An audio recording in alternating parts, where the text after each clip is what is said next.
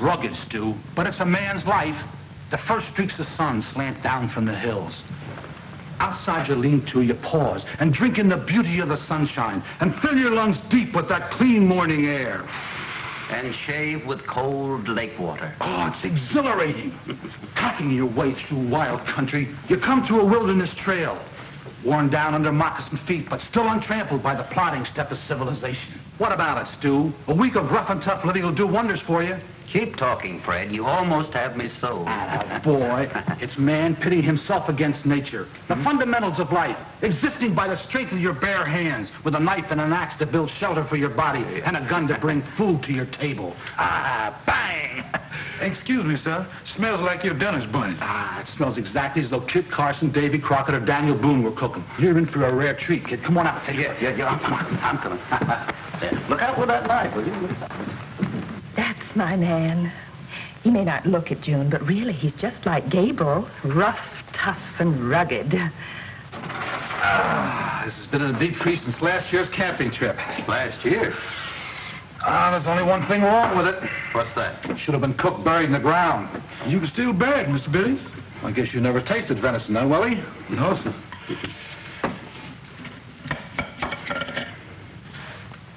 Hungry, Jackie? Starving. And Mr. Billings won't even let me in the kitchen to eat a cracker. Mustn't spoil your appetite.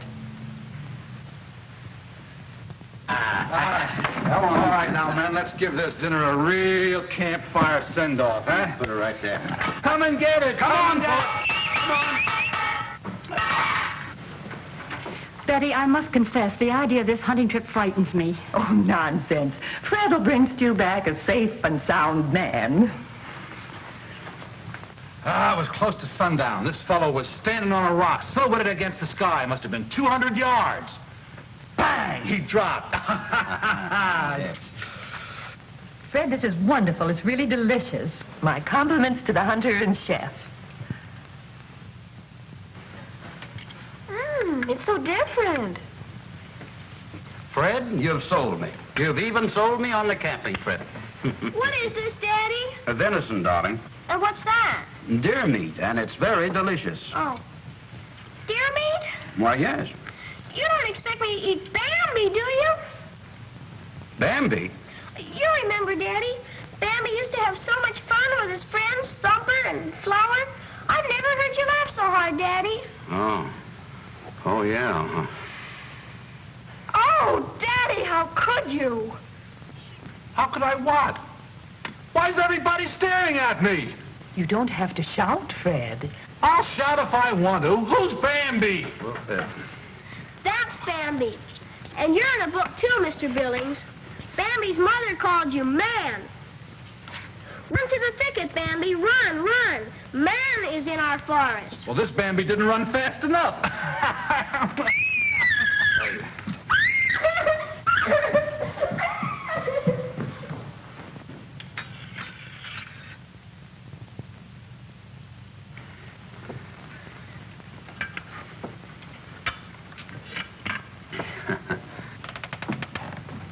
Anybody want some pork chops? A camping we will go, a camping we will go, hi-yo. What are you doing, running competition in my store, trying to force me out of business? you see, June, I told you he'd say something like that. Haul that junk back to the store, I'll refund your money. I'll show you what to take. You'll need this, and this. And these. But, June, who ever heard of taking rubbers and an umbrella on a camping trip? You know how grumpy you get when you have a cold. You'll take them to the Beano camping trip. But, June... Dude, never argue with a woman. If you girls are going to drive us to the mountains, you better get ready. Give him his gun, Betty. Present! What? Oh, yes, thank you. Ah, well, this is the end of civilization. Yeah, well, so long, folks. Have fun, Daddy. And remember your promise. If you see Bambi, leave him alone. Sure. Do be careful, dear. Don't worry, June, I'll take good care of him. Oh, my great, big, wonderful He-Man. Goodbye, Betty. Take good care of your mother, Mary. I will, Daddy. Well, lad, let's hit the trail. Yep, here we go. Bye. Bye. Bye.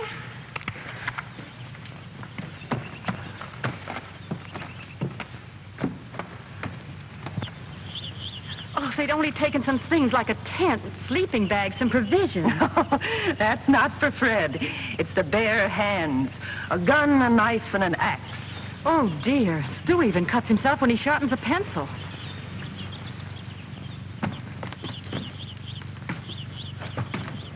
Come on, Fred, let's go. Hey, Eager Beaver, take it easy. Huh?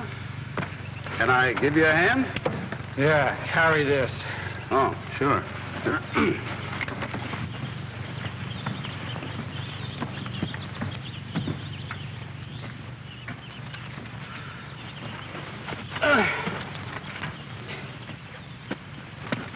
Are you coming? Hey, Stu, be a pal, will you? Carry this. Oh, sure, Fred. Oh, thanks.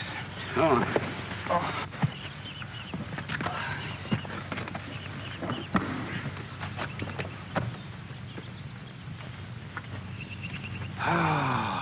After this, climbing the Matterhorn would be a cinch. Home again. How do you like it, Stu? Is this it? I've never seen anything like it. Take a look at that lake. It's beautiful, Fred. Beautiful. Well, what do we do first? Build a lean-to? Just relax. But it'll be dark in a little while. You heard me, lad. Relax. You know best, but Listen. I can't hear anything. I guess I'm not used to the sounds of the forest. Quiet. What is it, a wild animal? A bird? Sounds like a loose piston. Loose what? Loose piston on my truck. Truck? Oh. Yeah, here it comes. Hold it, Willie, right there. Fred. Just like you said, Mr. Billington, this is another world. What are you doing here, Willie? Well, you see, Mr. Erwin, me, she was going out of town. Mr. Billington here, taking advantage of my availability. But why? What for? How did you get here? There's an old logging road winds up the other side of the mountain.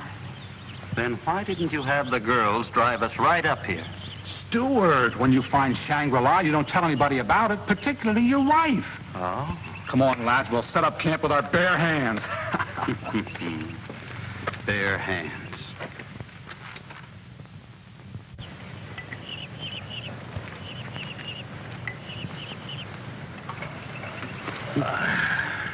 Oh, thank you, Willie. How about dinner, Willie? I just taken the prime ribs out of the deep freeze. Good. We're having horse dinovers, avocado pear salad, roast beef, Yorkshire pudding, green beans, and brown potatoes. And dessert? Oh, crepe Suzette. I just taken them out of the deep freeze, too. But, Fred, what about those movies you showed me? You know, shooting wild animals, fishing, and things like that. Are you kidding? I buy that film so much a foot. This is the real outdoor living. Right, lad? Right, Fred. Shangri-La.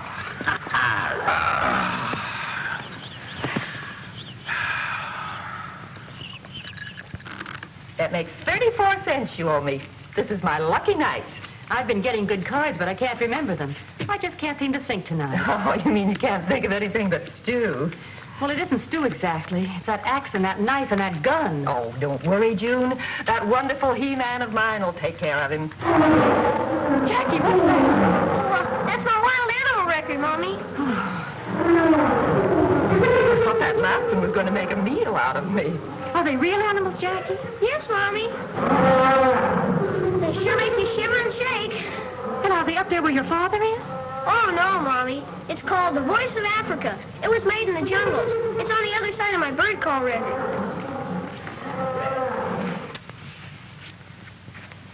Mommy, Yes, dear.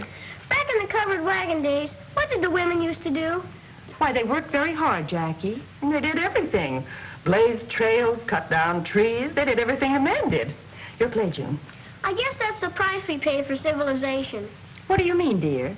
Well, take you, Mother. Or you, Mrs. Billings. You're softies.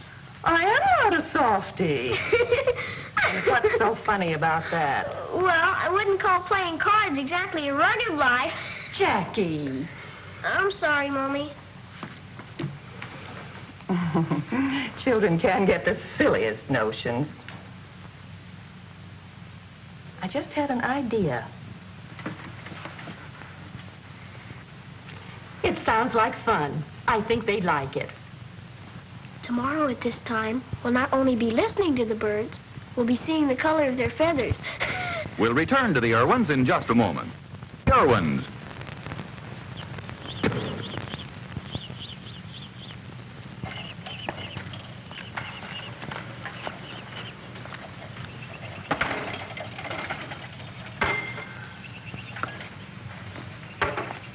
Good morning, sir. Good morning, Willie. How'd you sleep? Like a baby. Never moved my head on the pillow. This country does things to you. I left 2 milks and 1 cream. How's the butter? 1 pound. And eggs? A dozen, I guess. Good. Our special today is Tutti Frutti. You better leave 2 of these. Mr. Billings was asking for some yogurt. There's some on the truck. I'll bring it right back. Yes. And here's the list for the night's dinner. Having fried chicken, huh? Yes, sir. I'm unfreezing 4 of them. This roughing it sure gives you an appetite. I'll be right back with the yogurt. Yes.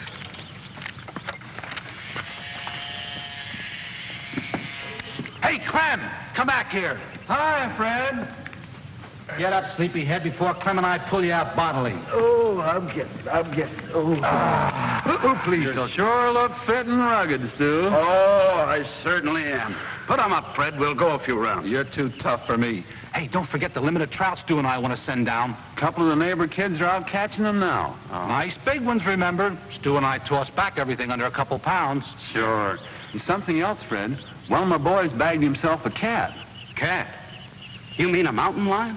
Biggest and meanest critter I've ever seen. Oh, sure glad you killed him. Yeah. Well, I thought maybe you'd like to have your picture taken with him. And the head will sure make a fine trophy. That's my boy. Drag the critter's carcass over. Sure, Fred. So long. So long. So long, Stu. So long. We'll draw straws to see who shot the cat. Oh, I don't know, Fred. Sending down fish is one thing, but shooting a mountain lion, And who's going to say we didn't? we'll paint stripes on him and call him a tiger, huh?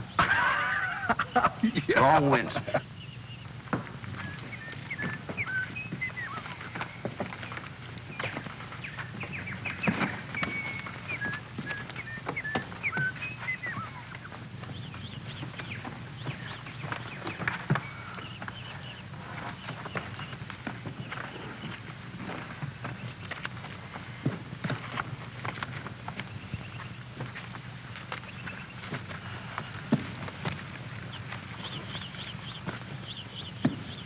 Hey, girls, wait a minute. There's a good camping place right over there. Please, Mother, let's keep going. Betty's right. It's getting late. We'd better get settled. I never really appreciated Fred before.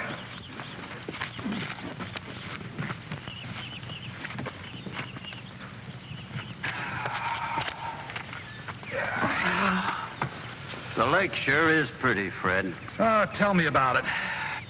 Well, the water's clear and there's just the tiniest little ripple.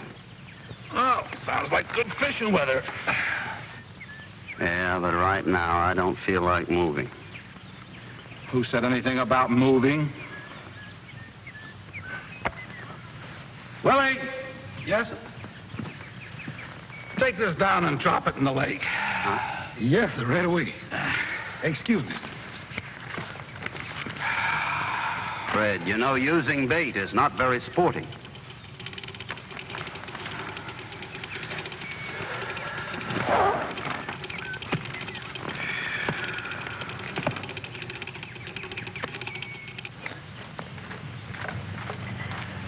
How's the fire coming, Betty? All right, I guess, but every place I move, the smoke goes that way, too. Well, you know the old saying, smoke follows beauty. Oh, is that really the saying? Jackie? Yes, Mommy? Have you seen a can opener? Did the pioneer women used to use can openers? No, but they didn't have tin cans either. Oh, What's this? That's my bird call record. I wanted to compare it with the real birds. And just where did you think you were going to find a Victrola? Shucks, I didn't think of that.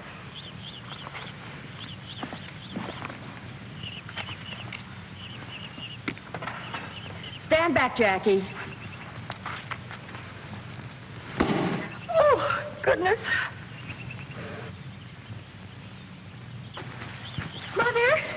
Mother, guess what? We were out gathering wood for the lean-to. And listen. Come here, Mother, and listen.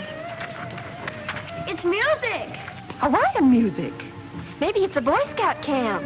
Maybe they'll lend us a can opener. Maybe they'll invite us to dinner. Well, come on, girls. Let's stop maybeing and find out.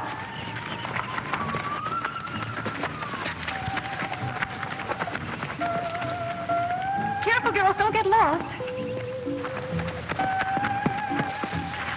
It's coming from over this way. Wait a minute, girls. I think it's this way.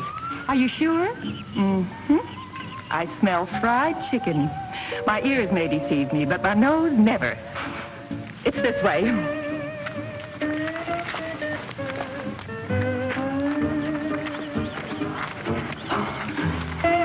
Have you seen a ghost? Two of them.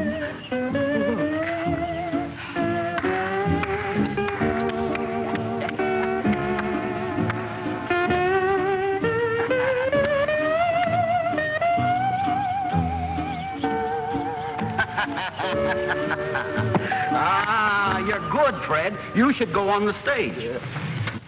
Hey, Mom, look at Willie. This chicken sure is a golden brown. You know that stove at home ain't in the same league. Oh, don't tell Mrs. Erwin that, Willie. Don't tell anybody anything, Willie. Honor bright. My lips are sealed. Hey, Mr. Billings, you got a fish. Well, so I have.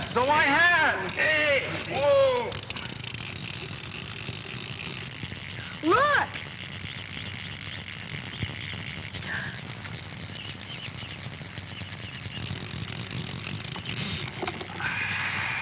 Hey, he's a beauty.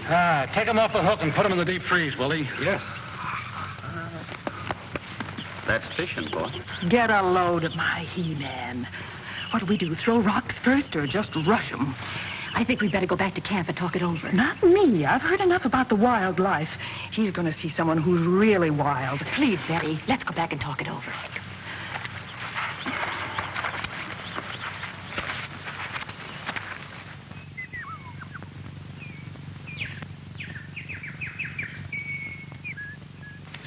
I think we should all feel a little guilty. Of course, it was unintentional, but we've been spying on the boys' vacation. I should have started spying 5 years ago. But, Betty, Fred has you and Mary. Stu has the three of us. For 51 weeks of the year, they're surrounded by women. It must be wonderful for just 1 week out of the year to live with men and not even think about women. And just what do you suppose Fred was thinking about when he was doing this? Oh, they were just having fun. And I vote we leave them alone and let them have their fun for the rest of the week. But just wait until Stu gets home and starts giving with that He-Man talk. I put up with it for 5 years, and Fred's not going to get away with it scot-free. You have anything in mind, Betty? Not yet, Jackie. Hmm.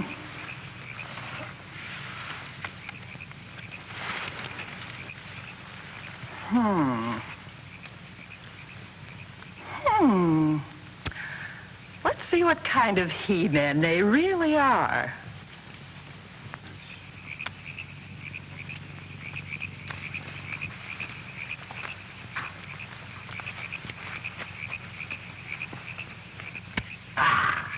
Jim.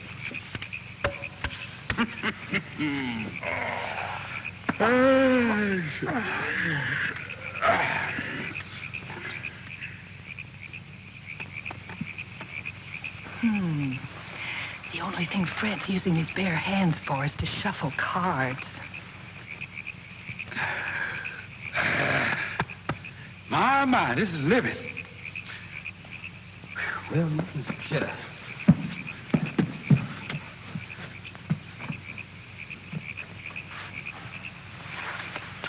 Wait here. To work.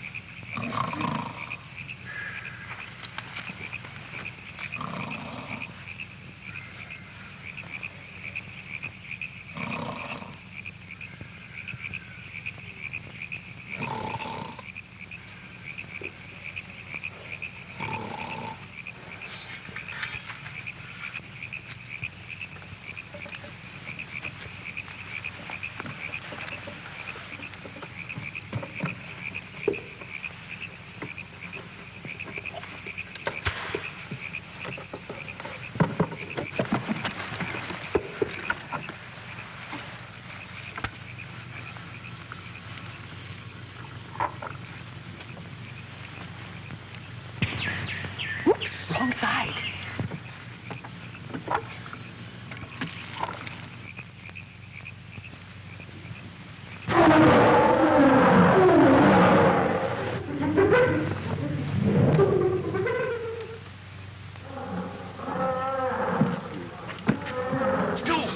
Wake up! Huh? What is it, Fred? There's something outside, something big and awful. Listen.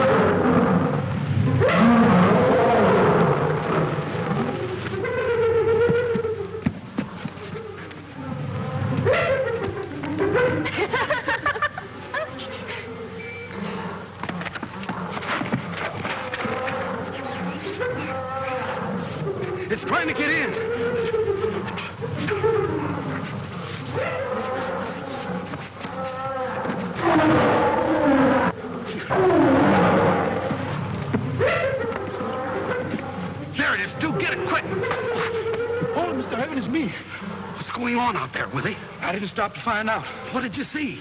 I didn't see nothing. I heard plenty. Maybe it's the thing. Oh, listen. Whatever it was, it's gone away. What a close shave. Yeah. Okay, Pocahontas, give Chief Petty her blankets.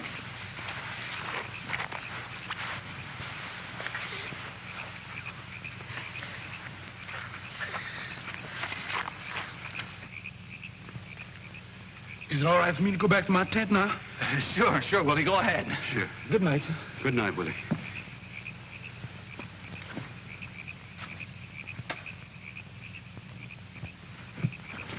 Indians.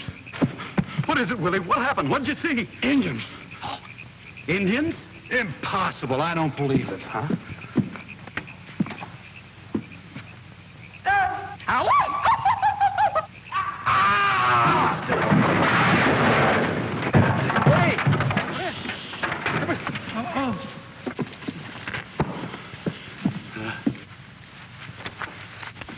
Moving way over there. Willie, give me my shotgun.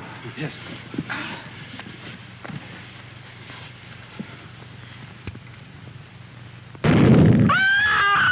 What was that? Sounds like I got one of them. Yeah. Think it was a she, don't you? It was a rugged trip, girls. Really rugged. That's me and my 18-pound bass. Why, you remember your promise. We let the boys have their fun. My arms were almost jerked out of their sockets. At long last, I'd hooked a killer fish. Thrashing through the water, the battle raged. Ouch! What happened to you while I was away? You'll never know, dear. Stu, tell him how you bagged the cat. The cat? Oh, yes, the mountain lion. There I was, waist deep in the underbrush. I stopped. I listened. I looked. Go ahead, Mr. Erwin. Tell us more. Huh? There it is over there. Oh, I saw the two glittering eyes of that killer cat. I knew that my first shot would have to drop him. Slowly, I raised my gun. And then...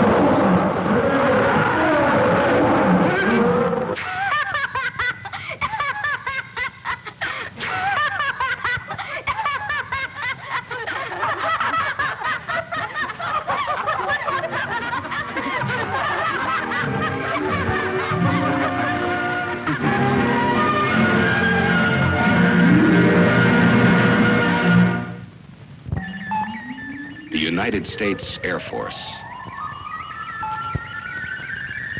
A career of importance. If you plan to attend college, take a careful look at the Air Force ROTC program. As a cadet, your college life is fuller. Your horizons broaden.